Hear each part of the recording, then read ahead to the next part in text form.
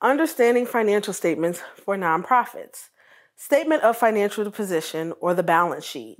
This statement provides an overview of the organization's financial position at a specific point in time.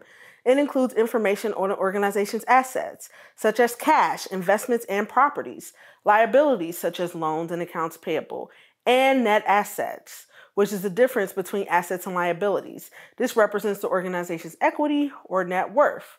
Another thing that's directly connected to the balance sheet is cash. So a statement of cash flows. This statement outlines the inflows and outflows of cash during a given period. It categorizes cash into three activities: operating activities, investing activities, which include cash used for purchasing or selling assets, and financial activities such as cash from loans or repayments. The statement provides insights into the organization's abilities to generate and utilize cash. Remember, cash and revenue are not the same. And these statements can help in demonstrating accountability within your organization.